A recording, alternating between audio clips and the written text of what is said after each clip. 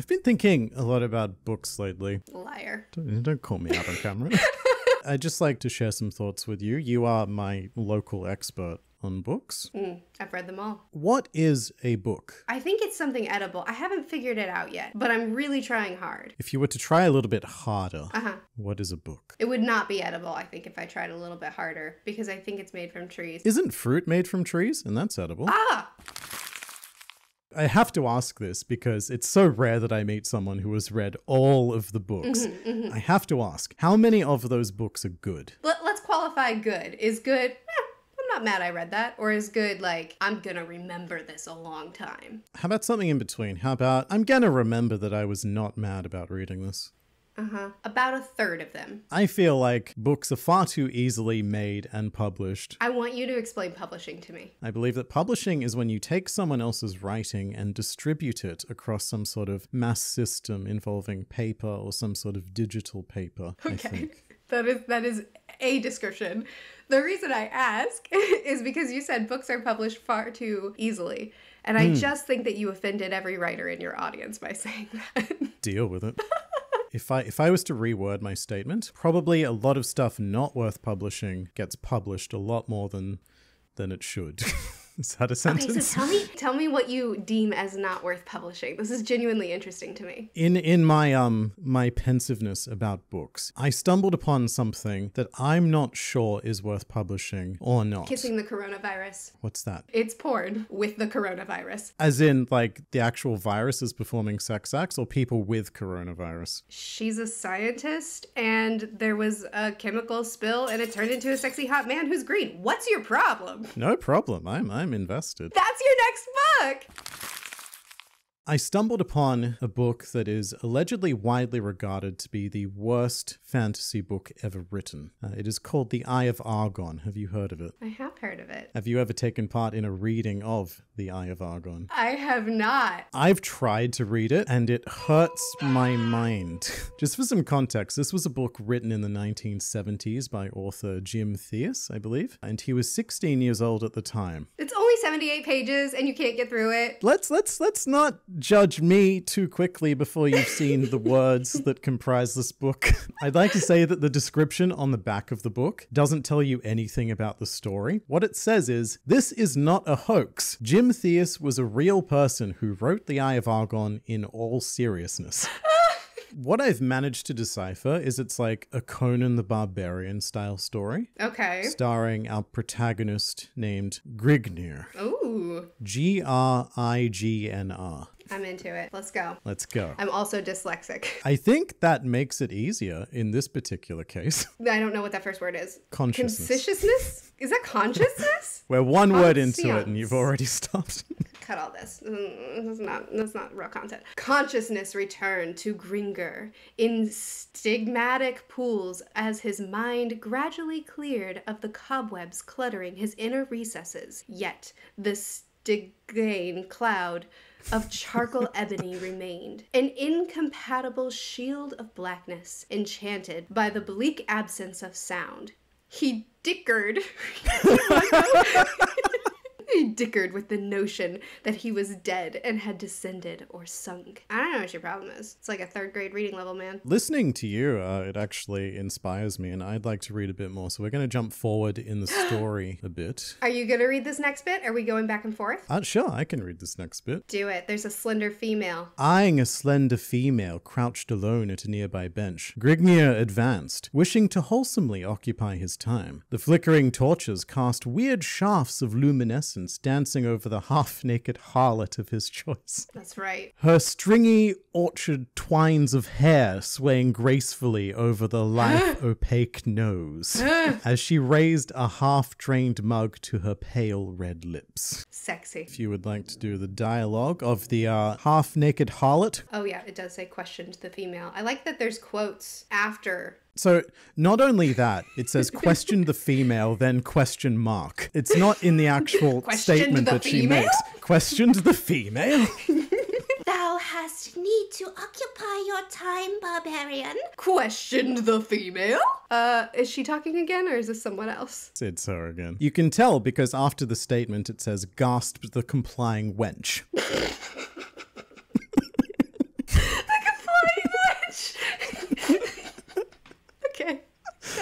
got it. From where do you come, barbarian? And by what are you called? Gasped the complying wench as Grigner smothered her lips with the blazing touch of his flaming mouth. Whoa! What a scene. When scenes like this are written, I love to try to imagine it down to the T. So, like, imagine this woman gasping something, and then he just, like, attacks her with his flaming mouth. And that's another thing. Like, she's gasping while she's saying that dialogue. So it's like, from where did you come from, barbarian? Where did you come from? Well, she's half naked. I mean, and her hair's all fluttery, so. I mean, she is a complying wench. It's complying. Do you know what the oldest book ever written is? Okay, I know this isn't a test or a quiz, but I do know this answer. Oh no, this is a test. You are being marked. Ah! According to some very quick Googling, the oldest book ever written is the Epic of Gilgamesh. I should have known that. It is so old that it was written on stone tablets.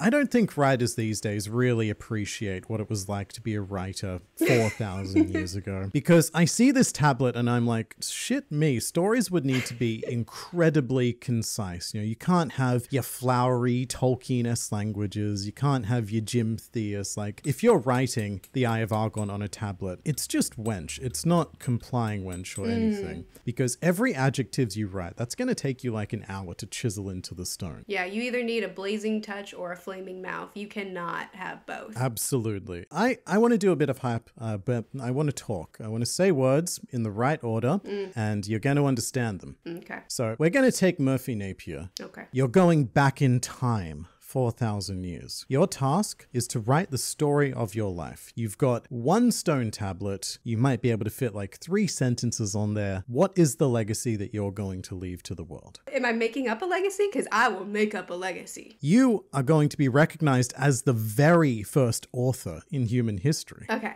Obviously, I'm a pirate, and I invented sailing. So at sentence 1 and 2 is, I am a pirate, I invented sailing. What is your final sentence? Do I only get 3? You didn't give me those restrictions. You might be able to fit like 3 sentences on there. I'm just saying, you've got a stone tablet. That's you more than don't 3 know sentences. how to Look do how it many precisely. words are on this thing. Yeah, but this was like a trained stone carver. I'm a You're not trained that. stone carver. I'll put it in the story. You know what? I'll give you 5 sentences. I'm obviously a pirate. I invented sailing. I met a siren at sea. She drowned me. Now I drown sailors too. You came up with that I'm impressed. I'm impressed by your story. Thanks. Now you do yours. Liam was here. It wasn't very eventful. Very few people noticed. He spent most of his time carving this story.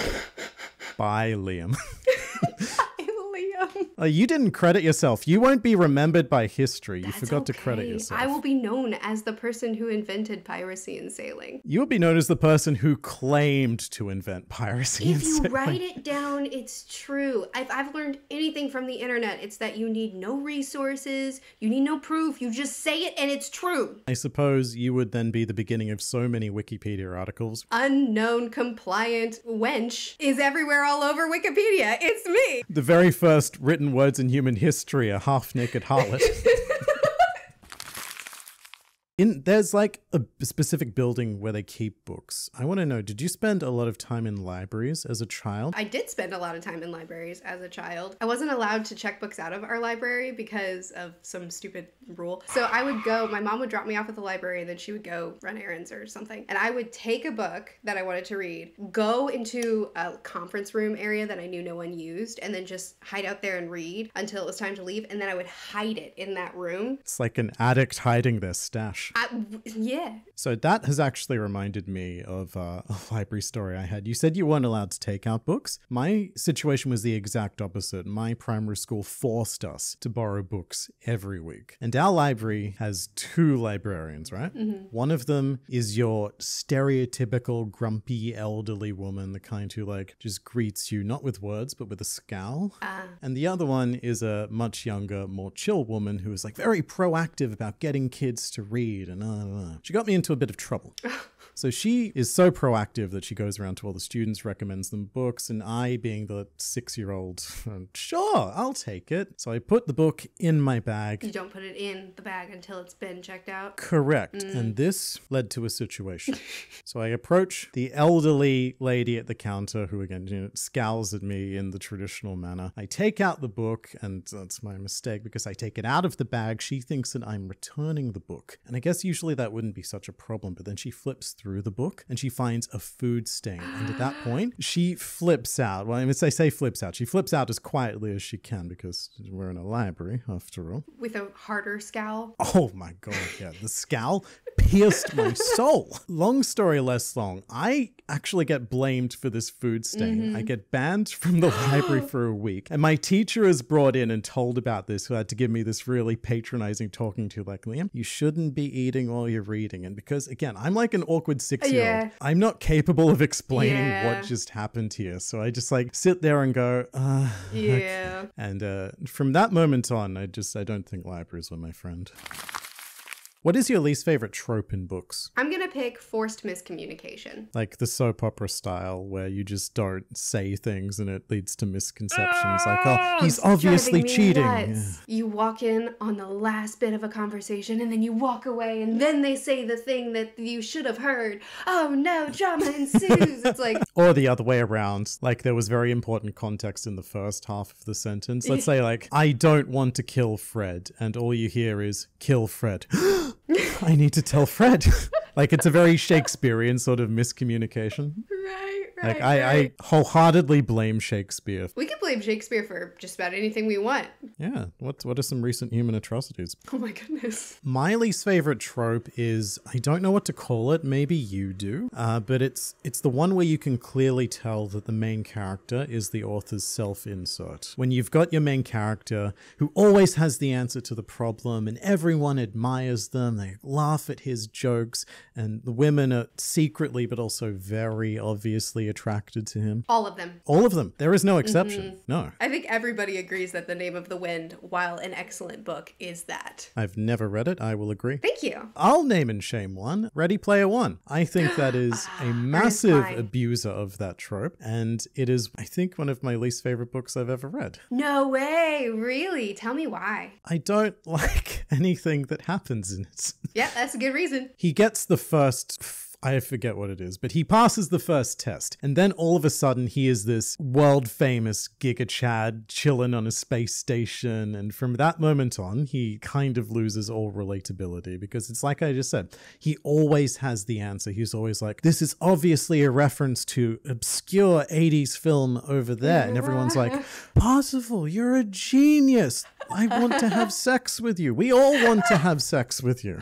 Oh, that's beautiful. That's one of your least favorite books. What's your favorite book? I think that statistically speaking, the Hitchhiker's Guide to the Galaxy series are probably my favorite, just because I was going to recommend that series to you. It's my favorite. It's one of my favorites too. Really? You like all 5? There's Hitchhiker's Guide, there's Restaurant at the End of the Universe, there's like So Long and Thanks for All the Fish. I'm not sure if I've read all 5 actually then. It's okay. You remembered all the important ones. The joke is that it's the only trilogy told in 5 parts. And I know, right? And then I jokingly say it's just a trilogy because the other 2 parts really don't need to be read. I feel like if there's a very efficient way to start a fight in the book community, it's just to bring up audiobooks. Are they books? Is it reading? Can you read an audiobook or do you listen to an audiobook? Right. And is it cheating to listen to an audiobook and then say that you have read it? Right. So the correct answer is obviously that it does not count. It is cheating. It's not reading. Why is it not reading? Some stupid... Who knows? I don't care. I can tell you because I stumbled upon a Reddit thread. Oh, that good! had this delightful post on it. Far too often, people brag how they read 200 to 300 books a year.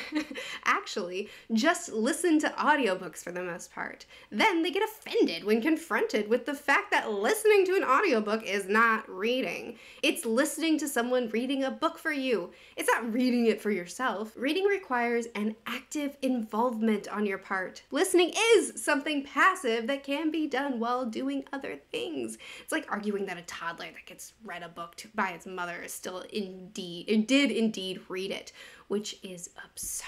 Absolutely absurd. I personally don't count the books that I read. I don't like keep a tally. So you're not a competitive reader. I'm not a competitive reader, so if I'm talking about books, I do say listen to this one on audiobook, just in case somebody cares. Are you the type of person that would have a problem with, say, you know, me, some pleb off the street, coming up to you and going, I read this book the other day, and then you discover that I actually listened to it. Do you semantically have a problem with that? No, I don't care, because That's the correct answer to most questions. I understand people getting caught up on the semantics. And if that's the case, clarify when you're talking. I think it is painfully semantic. For example, if you watched a movie with the sound off and the subtitles on, do you say that you read the movie or did you watch it? Good point. Are anime watchers actually anime watchers, or are they readers? I think they're all readers.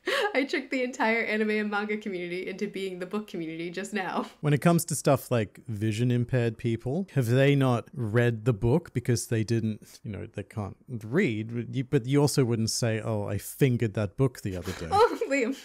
No, you wouldn't say that. I think it does come down to a weird competitive nature, because a lot of what it seems to boil down to is I, the reader, did something active. You, the listener, did sweet fuck all. You sat there and let someone else do the work. Right. That's what I think a lot of it comes down to. I think a lot of it is to do with the initial bit that he posted about, too. These people that claim to read these many books. No, they didn't. I read half those books, or a quarter of that number, but I did it the right way. You took the shortcut. If someone takes a train across the United States and another person takes a plane, they both start in the same place, they both get to the same place. It just feels like a waste of time to go, you cheated because you flew. I took the train. And then someone else will go, you cheated. You took the train. I walked. Right. So by those same standards, if somebody were to come up to you and say, oh, hey, did you drive here? And you were in the passenger seat, would you say, yeah, we drove? Or would you say, no, I didn't. I came by car, but I didn't drive. I didn't drive. I passively accepted someone else driving me. Exactly. Just so we're clear. It took no effort on my part. I sat there like a mind-numb human. Except that same person would never say that, because they would never be able to admit to doing something passively. They'd be like, yeah, we drove. I helped. I helped. I was an active participant. The Guinness World Record for speed reading is apparently held by a man named Howard Berg. He can read, I say allegedly because I do not believe this shit. Allegedly, he can read up to 80 pages per minute And with a retain 90% comprehension rate. That is what's said. What he's doing here is reading a 1,500 page Senate bill live on the news. I've seen this video. He's not reading. Look at it. He's just taking pages and throwing it on the floor. There is absolutely no reading occurring here. I refuse to believe that. This is madness. Yeah, it is kind of wild too, because technique-wise, does he read bottom to top? Because he's covering the bottom by the time he should be getting to the bottom. Yeah, he's covering all of the page, I guess. Yeah, like he would have to start at the bottom and work his way up for that to work. He would have to read backwards. What? Liam.